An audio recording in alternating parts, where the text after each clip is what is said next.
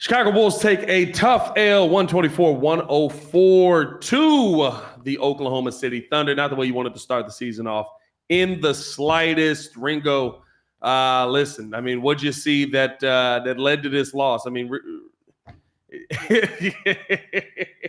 I got Hayes and my brothers over here. It's a lot of what we saw last season. I mean, it's been a lot of what we saw the last two seasons, though. Yeah. There's you still not getting the ball down low to Vooch in the post. I mean, the only two things that we saw that improved was they're taking more threes. They took more threes. They didn't make more threes, but they took them. And yeah, they didn't make more threes. And Kobe looks like a starting PG. Yeah, Kobe looks like a starting PG, and P will showed you some stuff. Outside of that, it's been the same conversation for the last 2.5 years. No, 100%. Like I have a hard time, right? Listen, taking more threes, I get it, right? But you still shot 28% from the three-point line. You only made 12 of them tonight. You took 42. You got to come out and start turning this defense into offense. I actually commend the Bulls for how they played defense a lot in this game. I know, right, 124, you're looking at me crazy, Pat. How can you say that they played defense well tonight? There were a lot of stretches where the Bulls played defense really well. The problem was they couldn't turn that into any offense, and then you get those moments where it would be 7-0, 6-0. Runs in a row. The Bulls come down, get 2, and then you go right back out and get an 11-0 run, right? Like, for me, I'm looking at, the offense. The offense did knock down shots. I mean, basically nobody showed up. Zach LaVine had a horrible game to start off, 4 for 16 in this game, 2 for 9 from the three-point line. The one thing that I did like that he did in the first half was he was attacking the bucket, trying to get some foul calls there. But outside of that, I mean, like, you really didn't see much of anybody. DeMar got his numbers to look a little bit better toward the end. There was such a consistent – the number one thing for me that was the most consistent thing that I think did irritate me is looking at the lack of utilization when it came to how you're using the players you have. Number one player for me that we didn't see used well, Nikola Vucevic. I mean, you basically ran a high pick and roll or had him in the high post the entire game. You're handing the ball off to a three-point shooter, setting a screen to try and get them an open look. But you had a mismatch all night that literally both big men exploited. Nikola Vucevic and Andre Drummond exploited with Chet guarding him. And because they were shading to try and keep passes from entering the post, you completely go away from it because you can't throw an entry pass into the post. We're having the same conversation as last year. And I guess like maybe we shouldn't be surprised, right? They only added Javon Carter and Torrey Craig, who – I mean, Torrey Craig, to me, gave you a lot tonight. He ended up putting up 11 points for you. I thought Torrey Craig did some really good things. 11 points, gave you 7 rebounds, 4 for 6 from the field, 3 for 4 from the three-point line. I like the addition of Torrey Craig. Javon Carter really didn't show me too much. P-Kid has been saying this the whole time, that he's not a starting point guard in the league, and he didn't come out and have the greatest showing as a bench PG either. Yeah, I mean, listen – These are gonna be our additions, so I feel like at some point Billy's gotta kind of figure out what he's gonna do with the rotations. But I mean, it's pretty much it's what I've been saying all year, and it's something that I put in the video on the Chicago Bulls Breeze. Like, yo, if you're not going to use Vooch, yeah, you need to trade him. I wasn't saying that because I don't like Vooch. He's not gonna use him. They just said it. Drummond was +8 when he was on the floor. Drummond played exceptionally well. Phenomenally. He was playing Chet. He was defending Chet up the court and winning that match. Yeah, I mean, he was playing exceptionally well. You pretty much dominated. You take him out, don't put him back in. Now we're having the same conversation. I mean, even with Zach, like you're sitting there, you're down 14. Yeah, he's on the bench to start. He's on the bench to start the quarter, and it's like, yo, we're legit having the same conversation. That's the reason why when Vooch goes over, and then he's coming back to the bench. You see him having the exchange.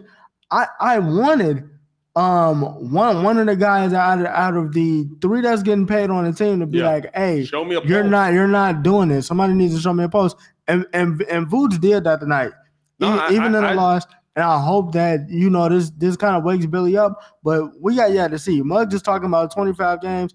I'm giving him 15 because I'm not doing another 82 talking about we need to get Vooch the ball in the post. Well, and that's the thing, right? That's what continuity does. I know, like I've said this a couple of times. One, you can't start off the season with a slow start. Now, one loss, this is one game. This is not the end of the world. The Bulls could go out and win 4 of their next 5, and we're having a completely different conversation, right? It's early in the season, but with this Bulls team, you can't start off with these slow starts. And I thought, when we saw the tweet from K.C. Johnson that Nikola Vucevic was hot about the fact that he was not getting the basketball in the post, right?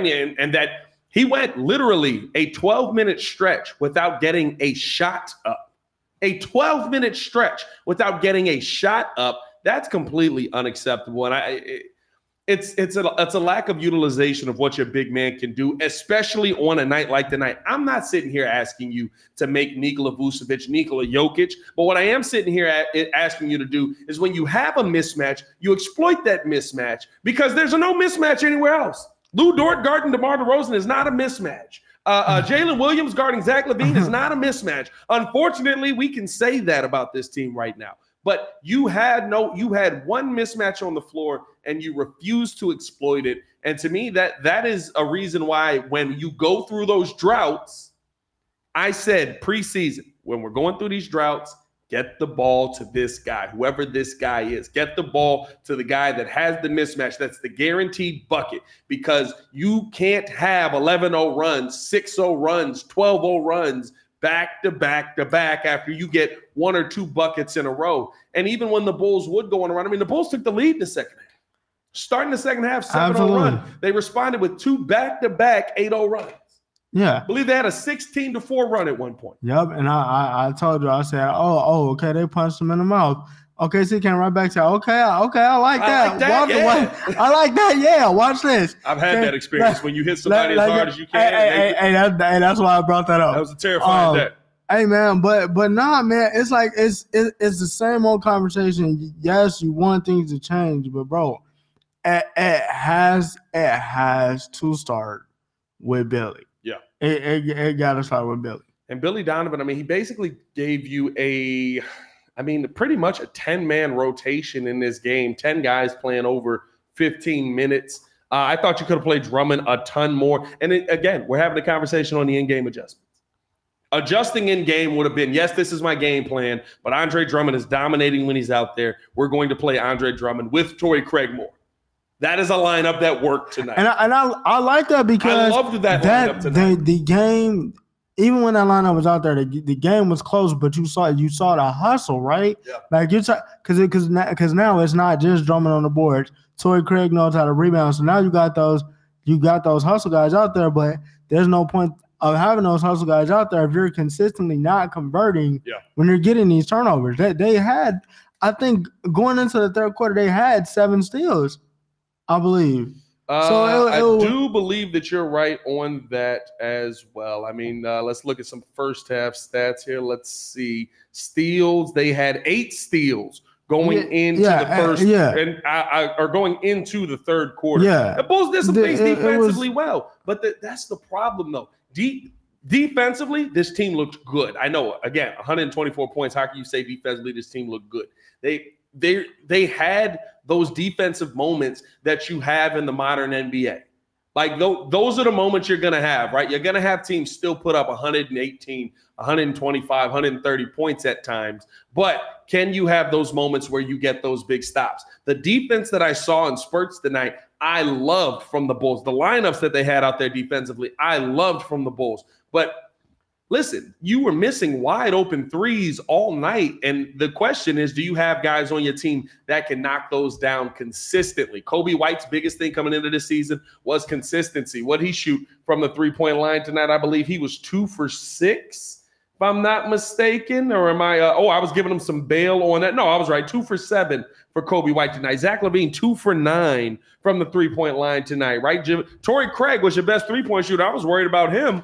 He looks like he's maintaining that three-point shot. So, so many question marks with this Bulls team. At the end of the day, it's still game 1. I'm not losing my mind completely, but it is concerning that so many of the things that we're seeing is the same old, and yes, you took more three-point shots tonight. I'm glad you took more three-point shots tonight. There's some nights the three-point shots aren't going to fall. Maybe that is tonight, and this Bulls team is going to be an elite three-point shooting team. But Alex Caruso hoisted up 5 of them, knocked down 2. I'm sorry. Alex Caruso hoisted up 4 of them and knocked down 1. He was 2 for 5 from the field the entire day. DeMar DeRozan took 3, knocked down 1. P. Will took 4, knocked down none. Like, if that's the game plan you're going to go with, those can't be the numbers coming out of it. You can't talk about 28% from the field. And the thing is, like, after a while, they just, I don't know, it felt like to me that they just stopped contesting. They was like, let them have that. Let them shoot. I mean, they were getting open shots, or they were getting open shots all day. I actually like how they created some of their open looks as well. It was off of the screen. And there are moments where you want to see that. But when you have it's just an adjustment. It's an in-the-brain adjustment to me to say, we're not scoring right here. I know they're going to take away DeMar DeRozan. What do I have on my team right now that they can't stop unless they foul? That was Vooch tonight. It's not going to be Vooch every night. But tonight it was Vooch, and you didn't take advantage of it. And you wanted to hoist up threes when they weren't going in. And everyone could see that they weren't going in.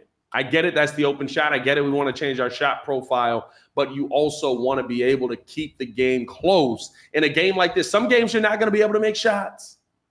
That's just what it is. So, I don't know, man. We'll see. We'll be back here Friday. I believe Ringo and P. Kid will be on the call Friday. That'll be a lit time for you guys in here as well, man. Definitely. Yeah, I mean, keeping it fire, keeping it fresh, keeping it. I don't know. Keep it hey, man, I'm irritated right now. Hey, let us know how you guguys feel in the comments below. I'm sure you're irritated right along with us. As always, man, it's your boy Pat the Designer. Back at it again. Bulls take the L. Y'all stay safe out there, Chicago. Peace.